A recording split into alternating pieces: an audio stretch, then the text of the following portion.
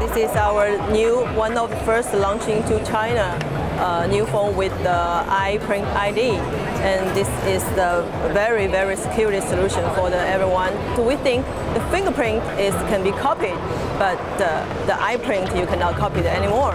And no one can borrow your eyes, but someone can copy your finger.